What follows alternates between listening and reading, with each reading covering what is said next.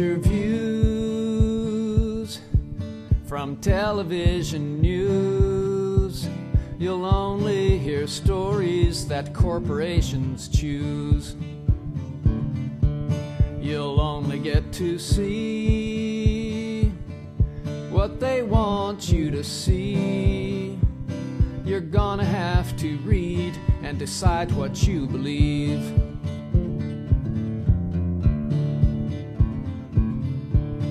We all watched in horror 911. The planes hit the towers and the towers came down. Did you ever wonder how they fell so fast? Well, maybe that's a question that we're not supposed to ask.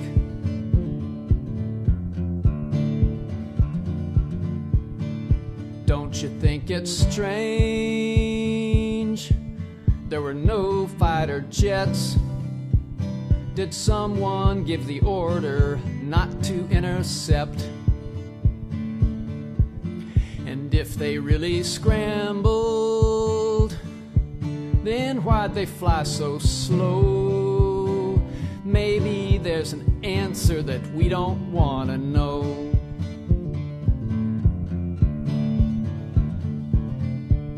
And where was our president? George W., that fool. He was visiting with children at an elementary school. And when he heard the news, he didn't seem concerned. He just calmly read a picture book while all those people burned.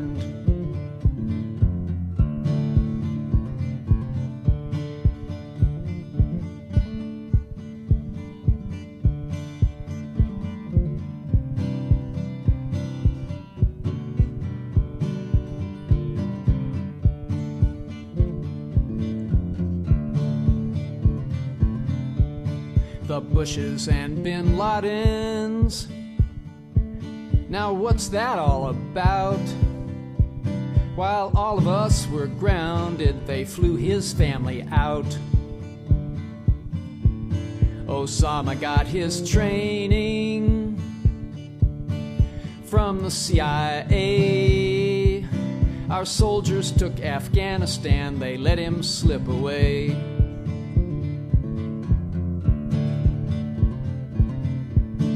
A new Pearl Harbor was their big chance to launch two wars that they'd planned in advance. Now we know they lied about weapons in Iraq. Did they allow the 9/11 attack?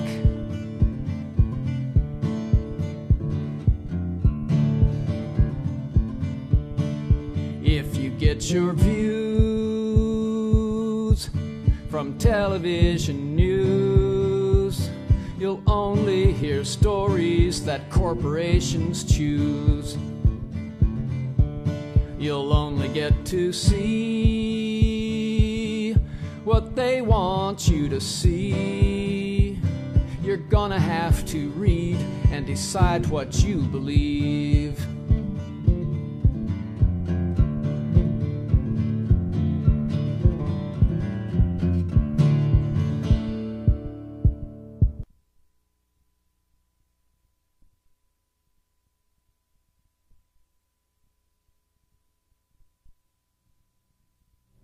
Howdy, and welcome to another episode of Omega Presents. Well, I spent a lot of time this week watching C-SPAN, and I don't know about you folks. You guys ought to be getting mighty pissed. I am very upset. Continually, I see some decent congressmen trying to interview the wrongdoers and the greedy people and the people who lie and whatnot. Well, we were having... in Congress, they were trying to get down to how are we going to have oversight on this so-called bailout. it just pisses me off to watch a congressman try over and over and over again to get a question answered, and they wouldn't answer the question, no matter how the question was phrased. So we see this continual game of some sort of attempt at oversight according to the Constitution, and continual obfuscation of the law, and nobody does anything about it. And I, for one, am furious. How much are we going to take of this? And the bailout is nothing more. What it is exactly like this. People have gotten themselves completely addicted like any junkie, like the worst junkie you ever saw, only they're not injecting heroin or cocaine. They're injecting money into their bank accounts. Those rich blankety blanks are stealing everything that isn't tied down, and they've got that all now, so they're trying to steal the rest of it that is tied down, like your homes, like your bank accounts, like your retirement. And what are we doing about it? Absolutely nothing. So these junkies that are just hooked on cash to the detriment of everything else in the world, they're hooked on cash. So what do we do to help them out? Do we send them to rehabilitation? Do we put them in jail like we typically do with drug users, which is stupid in this society in the first place? We shouldn't have anybody that uses drugs in jail unless they commit an actual crime. And if you don't want them to commit crimes, take away the artificial high price. Well, we're getting off on a different subject. But so what do we do with this money? We give these addicts a ton of cocaine. We give these money addicts billions more and say, that'll help you. You think they're going to get healed by giving them more what they're addicted to? Are you crazy? Come on. And why does it matter? Why am I talking? I mean, why is this show here? 9/11 was an inside job. Why does that matter? Well, I want to roll a video. It's Iraqi war protesters, Iraqi veterans who've come back from the Iraq war, and they say, no more. We're not going to go back. They lied to us to get us there. They told us it was about Saddam. They told us it was about Iraq, but it wasn't. They lied to our soldiers to get them to go kill people. So as soon as they start rolling that video, we'll switch to it, and I'll keep talking until then. Number 5 is the one I want to play in there. And I got a challenge for you folks. Pay close attention to this video, and if you can watch it without crying somewhere through it. January 04 to July 04. But I'll start it off with my progression in Iraq. It started with 9/11 because that's what led to the war. Like Dennis was saying, that's what fueled the fire. That's the big part of the lie that led to the lies I witnessed in Iraq. So I didn't join because of 9/11, because to me, growing up as a kid in Kentucky, I was working 50 hours a week. I was selling drugs to pay my child support. I was broke. I was a hood rat. And I was growing up like you probably see a bunch of kids running around the ghettos around here. And 9/11 happened. It didn't affect me. I didn't think about it because I didn't have health care. I was working a job that paid me $5 something an hour. What do I care about these 3,000 people that died when my friends are dying every day in the street? I didn't know it would come to affect me one day. But I also knew about the Desert Storm guys who became terrorists. But all of a sudden in Kentucky, because there was some brown people in Kentucky were looking at me like I was a terrorist. Because I'm dark. I can grow a beard, you know, and I'm not as white as many as you people in the room. I'm white, but I'm not that light. So I started to feel a lot of that, like, man, people are, you know, they're worried about, they're going to hit Fort Knox in Kentucky. And I'm thinking, this is racism. This is what feeds the fuel that Iraqis are beneath us and we can go kill them. Because, look, they killed 3,000 innocent people. They don't care about innocent lives. In Desert Storm, we couldn't get into Baghdad because the people heard about the innocent people we killed in the bombings. Now, 3,000 Americans are dead. We don't care how many Iraqis you got to kill. Killing the civilians is part of war. And that's what they sent us into Baghdad with. I joined in 03 because I was broke. I needed money, but I was a young American kid. I wanted to fight in the war. I joined up. Month out of training, I arrive in Baghdad, Iraq, January 04. Saddam's been captured. And I get there, and the guys that I'm serving with have been there for 6 months already. They were there in 03. And I go, well, I think it's come out that, these people had nothing to do with 9/11. There was no Iraqi on those planes. We can see around here there's no Al-Qaeda, there's no terrorist syndicates. I joined in 03 because I was broke, I needed money, but I was a young American kid. I wanted to fight in the war. I joined up, month out of training, I arrive in Baghdad, Iraq, January 04. Saddam's been captured. And I get there, and the guys that I'm serving with have been there for 6 months already. They were there in 03. And I go, well, I think it's come out that, these people had nothing to do with 9/11. There was no Iraqi on those planes. We can see around here there's no Al-Qaeda, there's no terrorist syndicates. And they laughed at me. And I said, well, we're here to help the people. And they laughed at me. And I said, well, what's our mission? What's our goal? I thought we were going to find the people that did 9/11. I thought we were going to get these weapons of mass destruction. I thought we were going to help the people. And they're like, all we're trying to do is make it home alive. And then I'm going to lead you in now to the other lies, because you guys know the lies, but I bled for these lies. I watched my brothers die for these lies.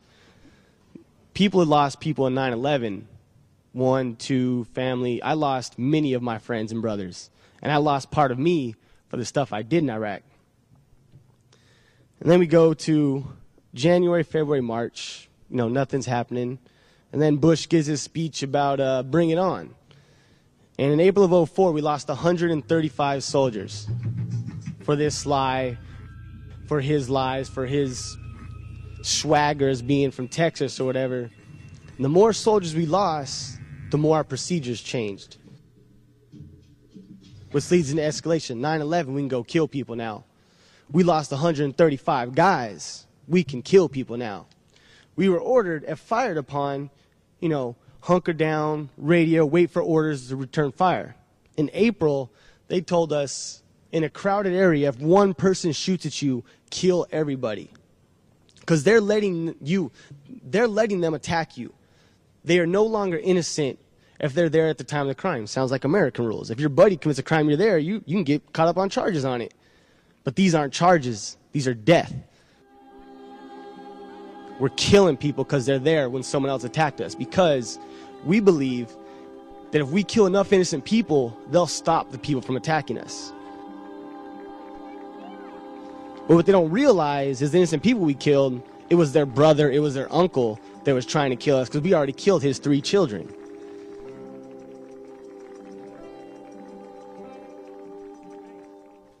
You roll into Baghdad, every single big apartment building is blown up.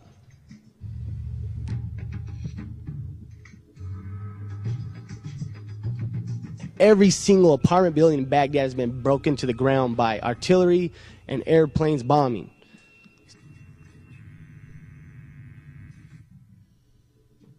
You cannot meet someone in Iraq who has not lost a family member. Could you imagine what we had done in America if in 9/11 everybody in America lost a family member? What would we be doing? Would we be talking about war? No, we'd be in the streets with weapons. And so people talk about, oh, these people killing American soldiers in Iraq, they're terrorists. Not terrorists, they're wearing sandals. And they got an AK. And they got 14-year-old boys building bombs to kill these American soldiers because we've killed their family.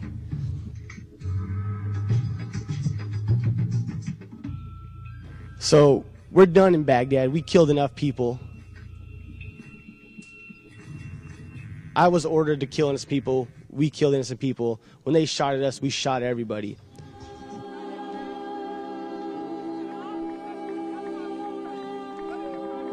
We were done, Every guy I served with was against the war.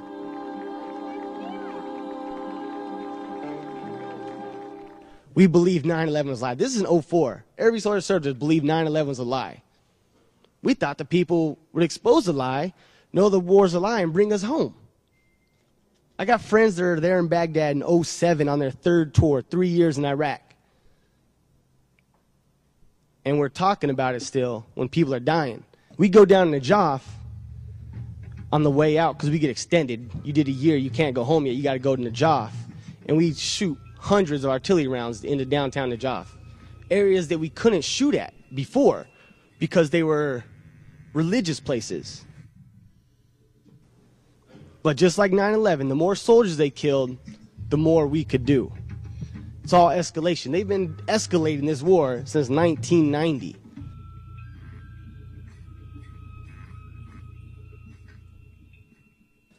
And now they're finally, now with this troop surge, they're going to put soldiers on every street like they're cops. Because we've escalated. We've let them do it. We've let them do it because we stood by and we've talked about it. We got to hit the streets. You got to stop paying your taxes. You got to stop feeding this fuel. Because if we believe 9/11's a lie, then why are you paying your taxes still? Why are we still letting these soldiers die? And me, as now, I won't even talk to politicians about the war because there ain't no point in it. Democrat, Republican, they're all profiteers of war. Even lots of anti-war organizations are profiting off my brother's pain. You know, no Iraq veterans are getting paid off this war. No, we're all just sitting in the street homeless. I've helped 5 AWOL soldiers in the U.S. since I've been back. Well, I spent 2 years in Canada because I refused to go on my second deployment. I came back, I got kicked out of the military. So that's why I'm here. I'm a resistor. Because we're tired of waiting. We're tired of waiting for the politicians to stop the war. We're not going back for that third tour. I've been helping 5 AWOL soldiers in the United States, and no one's helping me help them. No anti-war organization, no one has helped me help these people. I'm digging money out of my broke pockets to help these people get off the street. And that's why I'm here today is because, you know, if you believe 9/11 is a lie like I do, and all these soldiers going AWOL, you got to help the GI resistance. Because we're going to stop the war. No one else is going to stop. You could have 1 million protests, talk to 1 million politicians, expose 9/11, which you got to keep doing. You got to keep exposing 9/11, but that's not going to stop the war. Because everybody in America pretty much knows it. Everyone in the anti-war movement knows it. They won't talk about it because they're scared of the bad publicity that comes with it. But I don't care. I'm a resistor. You know, the movement wouldn't even touch me because I was AWOL. So I'll say how it is. 9/11 was a lie. I know it. We're soldiers. We know it. So now I'm helping GI resistance, and that's what you got to do. You got to focus on 9/11, but like Dennis saying, you got to keep hurling, pushing stuff. There's 10,000 AWOL soldiers in the U.S. right now. There's a couple hundred in Canada, and they're starving, and we're dying because we believe what you people are telling us. You know, you owe it to us to help us. All these Iraq veterans are dying because no one's helping us get with this PTSD. No one's helping the soldiers. No one's supporting us. They just keep sending us back to war.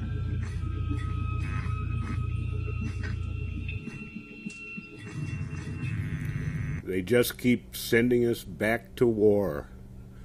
What I was saying just as that clip came on is if you can watch what you just saw without bringing a tear up, you know, without having to wipe your eyes, then you're not a human being. You're a cold-hearted son of a bitch. And pardon my language, but did you listen to what that guy said? If you know that 9/11 was a lie, why are you paying your taxes? Why are you cooperating at all? It's just a shame. And people, you want to know why we're talking about 9/11? Because look what they're doing to the world based on that. They're using that to manipulate you and me to go gung-ho killing people. That's why we have to stop. That's why I introduced that anti-imperialist league rhetoric last time. And it just infuriates me. Now, last week, last time after my show, I got to talk to another video producer down here at Portland Community Media. And, you know, we always talk about each other's shows, and he asked me what show I was doing, and I told him that 9/11 was an inside job, and he kind of goes, you know, one of those guys. And I'm sick of that reaction. How many mind-bent people are there? I mean, I don't want to call this guy names. I mean, it's not his fault. It's conditioning, deliberate conditioning for years and years and years that we are a great country, we do good, and we never do bad. And that is what is ingrained in everybody. We believe it so much in our soul that we will not listen to anybody that says any different. So this guy walks up to me after he finds out I'm talking about 9/11 being an inside job, that there were demolitions planted in the buildings, and whether or not Arabs actually were involved, they were only involved as a cover for the actual treachery that was done by our people. And the problem that we've got is people are in such denial. This guy came up to me, he says, "Hey, I'm a mechanical engineer, and I agree with the official story." And I'm going, oh man, this is absolutely nuts. An engineer that agrees with the official story. The only way he could possibly agree with the official story is if he didn't examine it at all. And I'll take that call after about 5 minutes. Just wait a minute.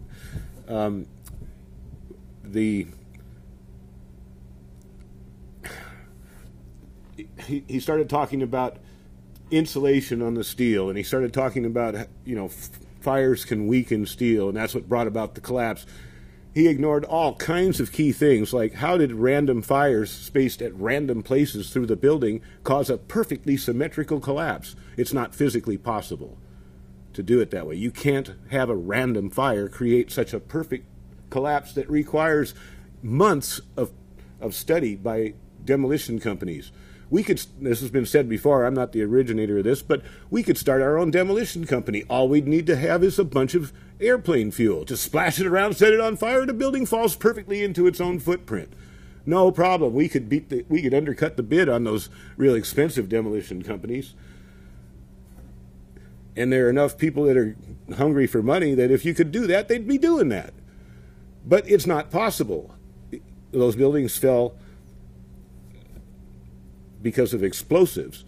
Now, there's several key things that is exact evidence that you have to. This engineer says he's a mechanical engineer, so he knows what the ASME is, the American Society of Mechanical Engineers, and they certified the steel in the Trade Center building to, I think it was 2,000 degrees for over 2 hours. I've heard as much as 6 hours, but it's somewhere between 2 and 6 hours at 2,000 degrees without failure.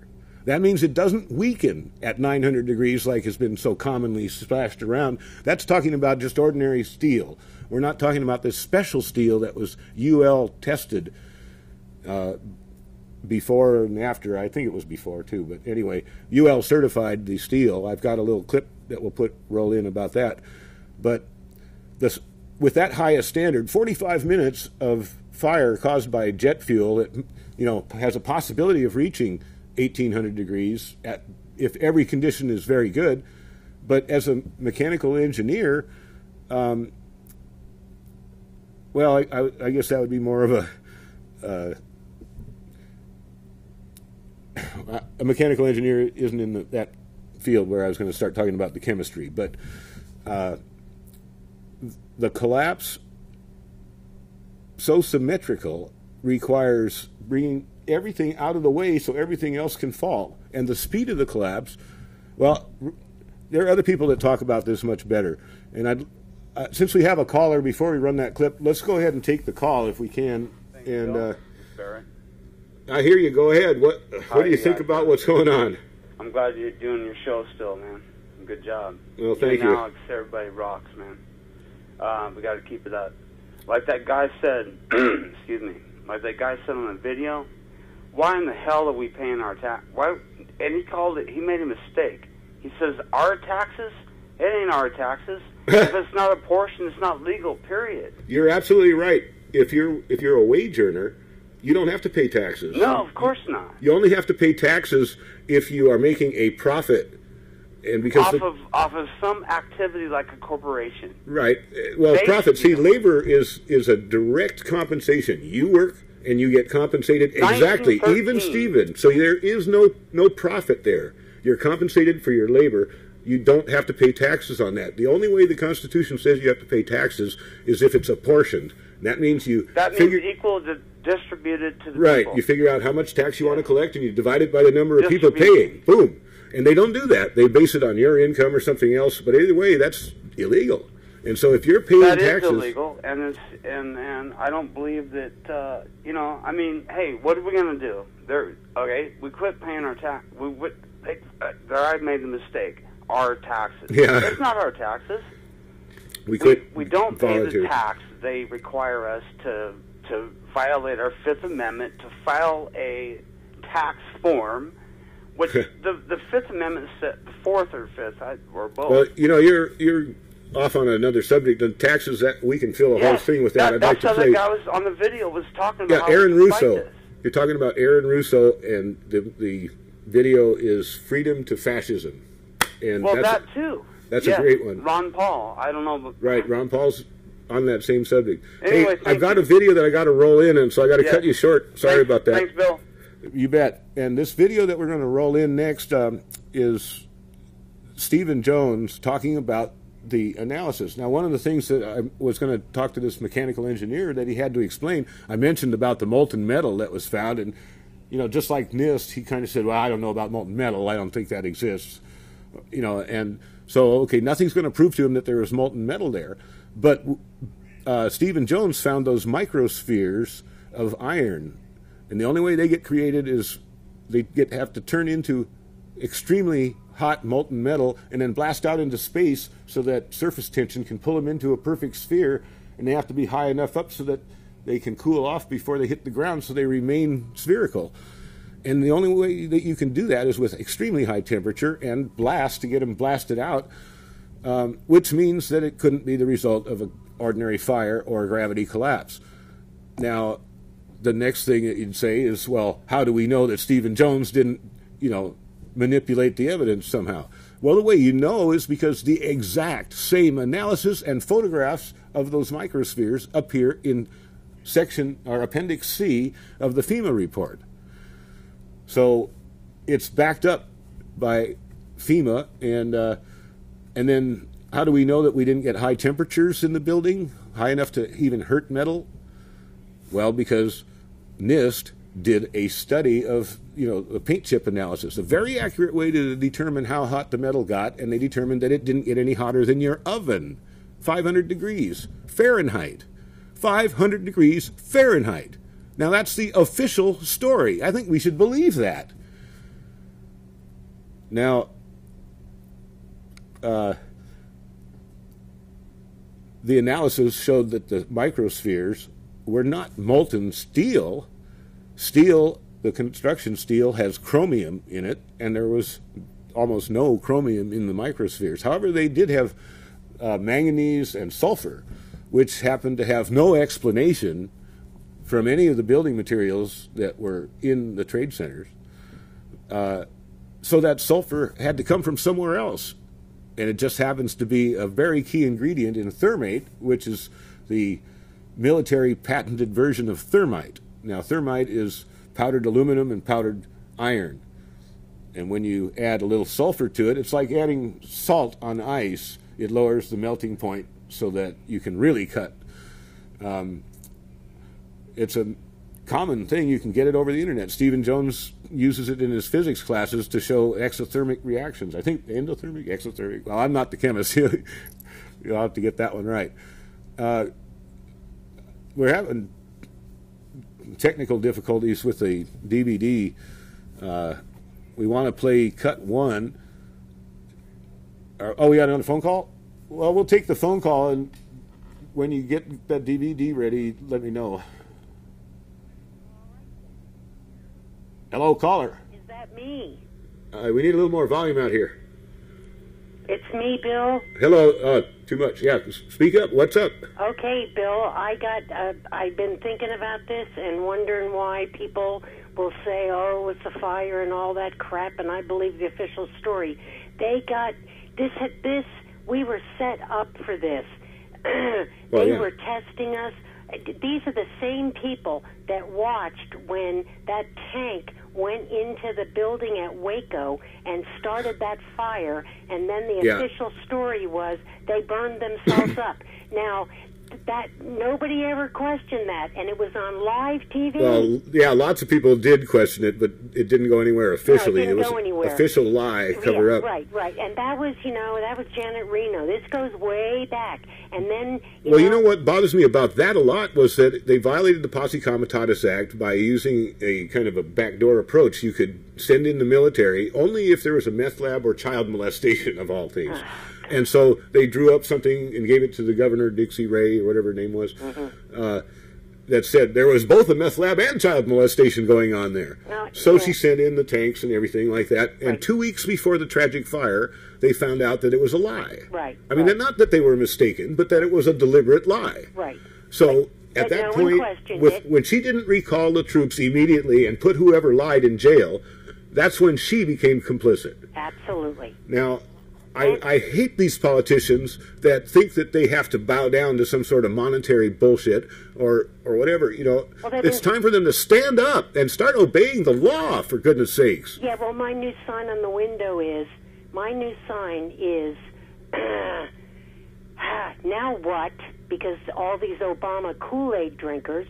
Yeah, everything's okay now. Obama's in there, right? Yeah, right. Well, they better pay attention and wake up, because Obama is just going to shift things, because he's just, part of the game. Well, they're already talking about making Hillary Secretary of State. You might as well make us a permanent war country at that point. Right, and we're going to move, and then we're going to go to Pakistan. It's going to get worse. It's time for the Anti-Imperialist League. You know what? Your show last week, I just loved it, and I really loved when Barry got on and tied that securities, all that information in Building 7, and I have no doubt that Building 7 was supposed to go down, and all that information was to go down to set this up that we're going through right now. Well, remember, they did this before, and we all saw it at the Murrah Building in Oklahoma. That was the next one. And we have video of them taking extra unexploded ordnance out of that building. We see the bomb. Yes, the bomb it's squad. Ridiculous. We have videos of it, and they still deny it. And that's when they introduced terrorism. Right, that's and terrorism when is what terrorism was born. It's just like the criminals in the prisons. They're from the drug war, and they aren't criminals. They're people. We don't lock up people who are addicted to cigarettes. Right. We don't lock up people who are addicted to alcohol. Right. So why do we lock up people who are addicted to anything else? Right. It's ridiculous. Right. Yeah. There's so much wrong. It's hypocrisy. Americans are making this into a giant state synonymous with hypocrisy. You can't love America the way it is. If you do love America the way it is, you are a blind, brain-dead meadow muffin. Absolutely. Now, you can love what America should be, and that's what I do. And that's why I'm fighting for us to get back to obeying the law. I say we need to make every politician that breaks the law off with their heads. Yes. I mean, it's time for that again. The French Revolution. And off with their heads, we can do it with the law, or we can do it without the law. Either way, do you hear that, FBI? Are you monitoring my television right now? You're going to make me disappear because I'm telling people off with your heads for violating the law? Well, you FBI agent that's listening to me right now, or whoever in Homeland Security or whatever you're doing, you listen to this. You know what the law is, and you know that you routinely break it. So who's the American here? You or me? Right. Who's the patriot? Yeah, I'm the patriot, and you're the crooks, the criminals, the cheaters, the frauds. Right. Any officer that upholds a lie, upholds an illegal order, ought to be, out of here. Well, yeah, there needs to be a perp walk, and it could go on forever. Exactly. And I watched that whole Winter Soldier hearing, not the thing that you showed. I watched that. But I was so impacted. I watched it on a Sunday morning. It was on 29. I did see Winter Soldier. Oh, my God. Democracy Now! Played that a lot. But anyway, thanks a lot. You're righteously pissed, and you know what? We need to wake up and remember we the people, and we the people need to take this country back. Now, these Obamites are going to be in for a rude awakening because he's just part of this whole family. Well, his wife was a member of the Council on Foreign Relations, the warmongers that are controlling all this shit. Yeah, and she's related to we got to go. I want them to roll this. Start the video 5 now. We don't have time for 1 anymore. Sorry. I'll talk to you later. Oh, that's Keep okay. up the good work. Thanks, Jan. I appreciate it. Bye. Bye. Anyway, we're going to play not 5. We'll play 6 and 7. Now, is that confusing enough for you in the control room? Play 6 and 7 right on through. It'll give us 15 minutes of explanation about the the analysis. 40 years ago, the steel used to build the World Trade Center was certified by Underwriters Laboratories, a global product compliance and public safety guardian. Let's hear a lone voice that spoke out from this enormous company. My name is Kevin Ryan, and I'm formerly a manager at Underwriters Laboratories. I was fired from my job 5 days after sending a letter to a government scientist at the NIST, questioning the report that the NIST had recently released in October of 2004. I wrote this letter because I had serious questions about what I saw in the report. Those questions went back to September of 2001 when UL's CEO came to our location in South Bend. He told our entire staff that the World Trade Center steel had been certified by UL, and he said that we should be proud of how long the buildings had stood. Over the next 2 years, I did some research and found some very disturbing facts, including that the steel had been disposed of in an unprecedented manner. Once I discovered those facts, I sent a written question to UL CEO asking him about these things and what he was doing to protect our reputation as a company. He replied in writing to me that UL did, in fact, test the steel. He talked about the quality of the sample and how well it had performed in the tests. And he said that our company had tested the steel and that it had done beautifully. After that, he asked me to be patient and wait for the NIST report because UL was working closely with them. I saw this report in October of 2004, and in November, I sent my letter to NIST asking for clarification. I felt it was an obligation on my part to ask the questions, since no one else seemed to care to. After the 1993 bombing, the fireproofing in both buildings was updated considerably. But when you look at the NIST report, you don't see any testing that showed that a 767 would widely dislodge the fireproofing under any impact, let alone so far from the point of impact. So now we've been left with a new theory that is not really a theory at all, but only a collection of vague statements. The NIST report represents what can really only be called anti-science. They started with their conclusions and worked their way back to some leading hypotheses. When the results of the physical tests showed that the temperatures were far too low to soften steel, and that the floors could not have collapsed, and that the fireproofing could not have been widely dislodged, the NIST ignored these results and built a black box computer model that no one can argue with, and that would spit out the right answers. Today, anyone who's conscious enough to know what's happening in the world knows that most government policy is being driven by this false story. Crack down and punish the perpetrators of this attack. This is being seen on Capitol Hill as another Pearl Harbor, as another Pearl Harbor, as another Pearl Harbor. The steel in dragon-like lengths and contortions spoke for itself. Bent, deformed, without cracks. I found it hard to believe that it actually bent because of the size of it and how there's no cracks in the iron. It bent without almost a single crack in it. It takes thousands of degrees to bend steel like this. Typically you'd have buckling and tearing on the tension side, but there's no buckling at all. There's no buckling at all. Here is the meteorite, molten iron fused with concrete. And architects, engineers, people who worked with steel, welders have just never seen the level of destruction and the level of deformation of this material in our lives. It is true that heat expands steel. In a fire, steel members may swell and bend slightly. But this, how could these huge tangles have been created? The steel below the towers had melted at many thousands of degrees. Since metal conducts heat, were these twisted remains formed by high temperatures wicking their way through a gridwork of steel?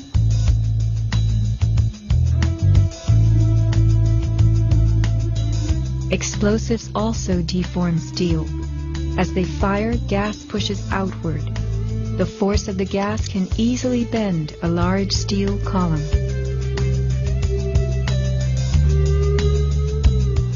Two kinds of debris, huge shattered columns that could break a truck, combined with matter that was near pulverized. You have two 110-story office buildings. You don't find a desk. You don't find a chair. You don't find a telephone, a computer. The biggest piece of a telephone I found was half of the keypad, and it was about this big. September 11th left over 1,100 bodies unaccounted for. At Ground Zero, this was found inside a length of steel.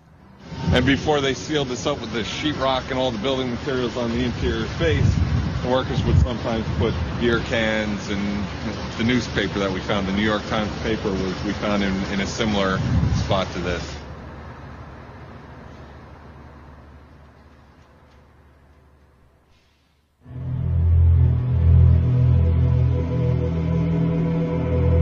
Secrets cannot be kept forever. Just as that newspaper from 1969 revealed itself to us decades later, we will someday know the inside of September 11th. The reasons for the staging of such a production go far back into time. Insurance policies covered nearly everything in the World Trade Center that was destroyed. But what if certain commodities could be removed in the nick of time? Gold and silver held by commercial banks and the COMEX exchange is said to have been stored beneath Ground Zero.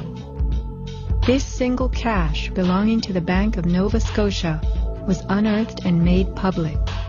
Was there more, and was it removed, remains a question.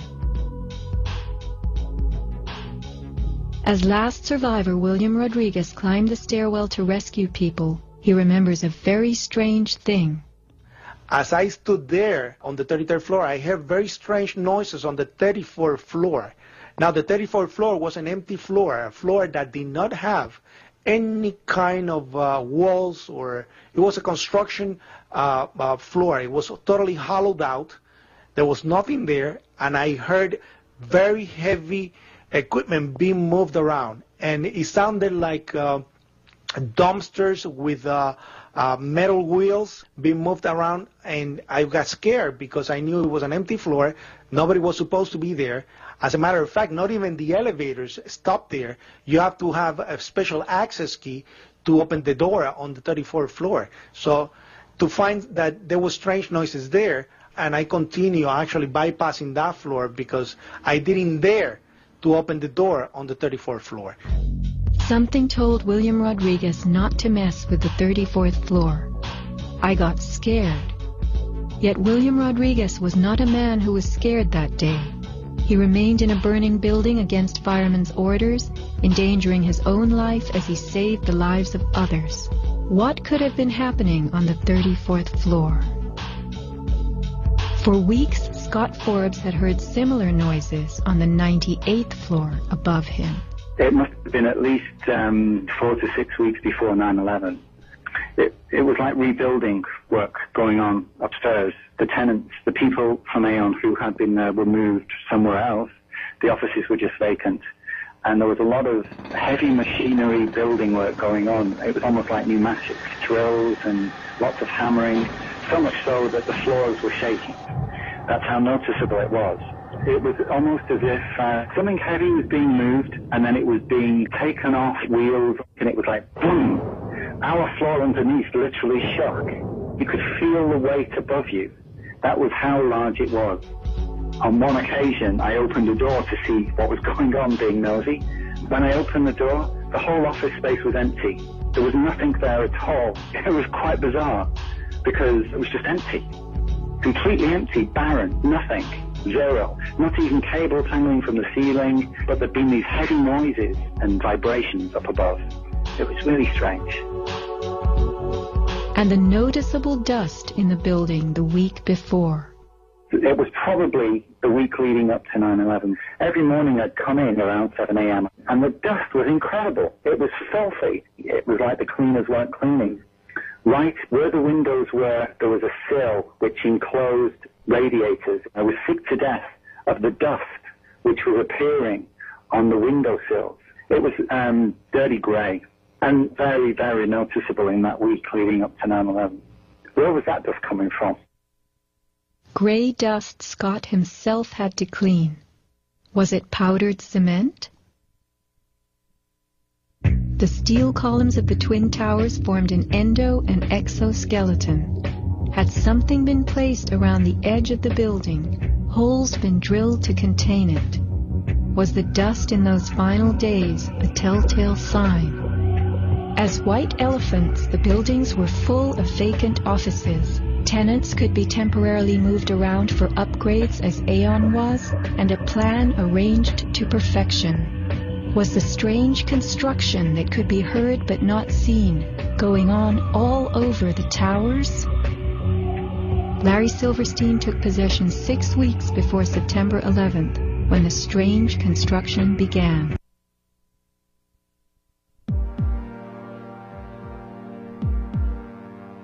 They've already led to hundreds of thousands of deaths. This interpretation of 9/11 would lead people who take their religion's moral principles seriously to support a movement to change U.S. foreign policy. An even stronger reaction would be evoked by the third interpretation, for it entails that the Bush administration allowed thousands of its own citizens to be killed on 9/11, deliberately and cold-bloodedly, for the sake of advancing its imperial interests. Deny the domestic violence as being a serious disorder in our midst. We discovered major indications that the Twin Towers were brought down by a sophisticated kind of controlled demolition. Jim, do you believe that the United States is an enemy of justice and peace, as suggested there? The government's story isn't even physically possible. It violates laws of physics and laws of engineering. The day before 9/11, Donald Rumsfeld reported to Congress that the Pentagon lost track of $2.3 trillion. Larry Silverstein had insured the World Trade Center for $3.5 billion. American people deserve to know the truth about what happened to their nation on 9/11. The molten metal pools under both towers after they collapsed, and Building 7. Now, Building 7 wasn't even hit by a jet. And as we get closer to the center of this, it gets hotter and hotter. It's probably 1,500 degrees, bright reddish orange color. Molten metal is my first topic. It's the one that really caught my interest, and the data is just coming together. Now, I have a sample of this molten metal, and by analyzing this, we determined it is not molten aluminum from the plane. Okay, indeed, it contains a great deal of iron, which is the product of the thermite reaction. Sulfur added to this molten iron, and it'll just cut through steel, through structural steel, for example, like a knife through butter. On the left is Building 7, and on the right is the demolition of a building in Oslo.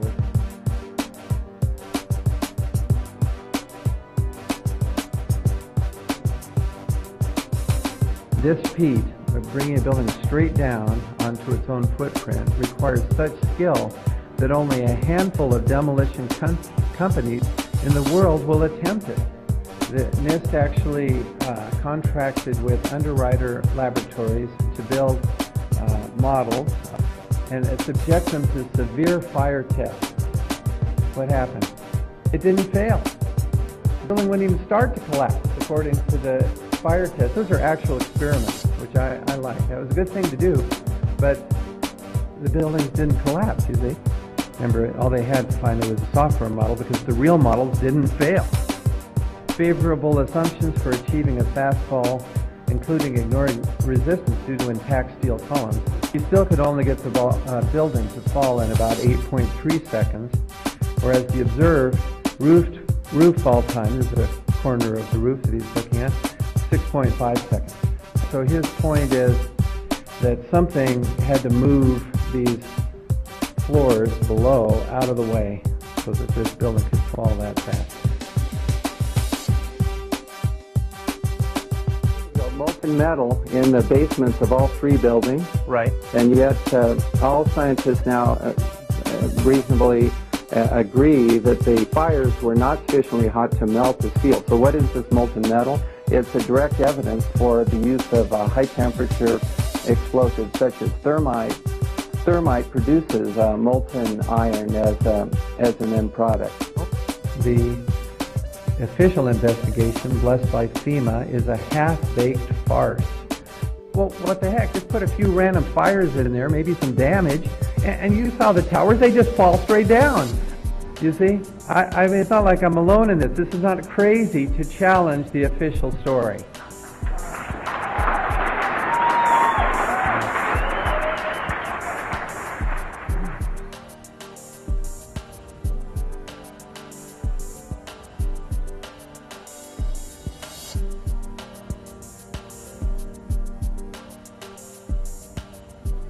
Okay, we're back again, and we have time for maybe one call before we go off. When we have a call, just put it right straight through. In the meantime, I hope I've given enough information for that mechanical engineer who I spoke to do some further investigations. I also have pamphlets. I ordered up over 100 pamphlets from Architects and Engineers for 9/11truth.org. That's AE911truth.org.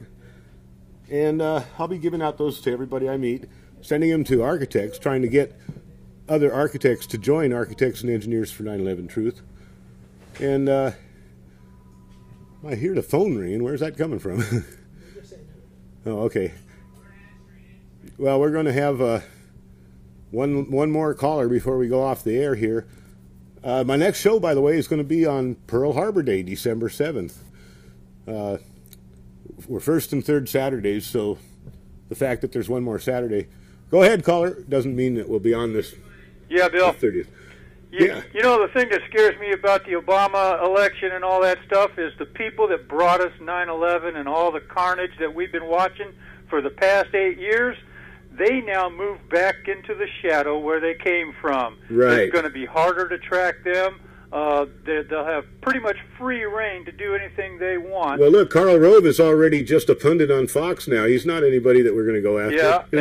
And that's the scary thing. And the other thing too, you brought up about running into somebody that kind of gave you the sideways look about. Oh, you're one of those guys. Yeah. Well, the thing that I watched was.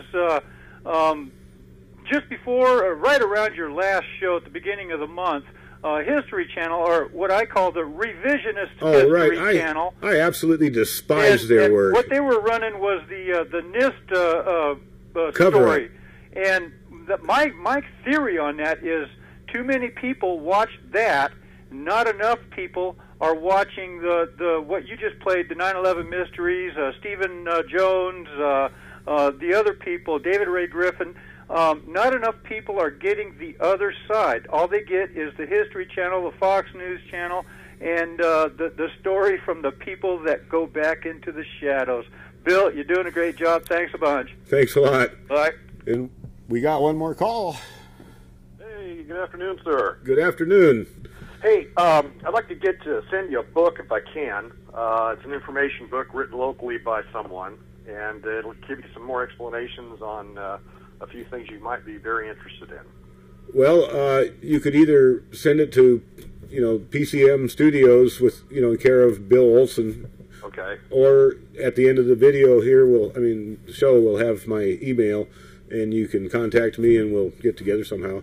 Okay, I'd like to do that. And yeah, because it's very informative. It's a good book. Well, I'm always interested in books. I love a big library. Everybody should have one, and I even started doing video stuff too. And the people that say, "How come we don't have more people telling about 9/11?" and "How come we don't have whistleblowers and stuff?" Well, we actually do. It's just that the publicity is severely lacking. Well, yeah, when we have a media that's suppressed by the federal government, there's not much we can do about that. Hey, the book's called Martial Law Rule by Robert Rangerud out of oh, okay. I've heard of that one, too. And, of course, you're familiar with Alex Jones' martial laws videos, right? Oh, yeah. Well, Alex is a little bit off base. Yeah, well, he's a sensationalist a lot. That's his martial law video. But, anyway, oops, I said it on the microphone. Sorry about that, audio guy. Hey, I got one more call that I got to go to before we get off the air here. I would like to get your email, so don't hang up on me. Let me have somebody else to... Well, it's right on the end. It's 251omega@comcast.net, and it's right on the end credits at the same time, too. Okay, thank you. Thank you. And next caller. I'm sorry to be so quick on this, but we just have about 2 minutes left. 3 minutes. Hello, caller? Yes, sir. Ah. Well, is this... Yeah, I just wanted to talk about your theory about the towers falling. Yeah. You know, the jet fuel is really a hot fuel when it can't burn any hotter than 1,800 degrees, and that steel was certified to 2,000 degrees for 6 hours. It only burned 45 minutes. You got to come up with another explanation. Besides which, that black smoke told us that it didn't reach its maximum temperature no matter what it was. Well, I tell you what, I'm a Vietnam vet, and I know how hot jet fuel gets. Right. And when those jets hit the buildings, you know, you got to realize that fuel's going to burn for a while. Yeah, but any jet fuel... And the weight of the top of the buildings, after the fuel burns through the structure of that building, is going to topple that tower, no matter how No, you're wrong. You need to take another look at the tower, and you'll see that most of that fuel was blown up outside the tower, and that for almost 20 minutes there was no fire in that building at all, and then it collapsed. The firemen had gotten to the 78th floor, and they said there's only 2 small fires that we can put out, and then it collapsed right then. That's why the one that was hit second fell first, because the firemen were about to blow the cover story by putting out the fires. That means that they killed those firemen by deliberately bringing that building down first. That's just another example of their plan getting screwed up. They botched their 9/11 plan so badly that there are so many things that we find out about it that they didn't mean to happen.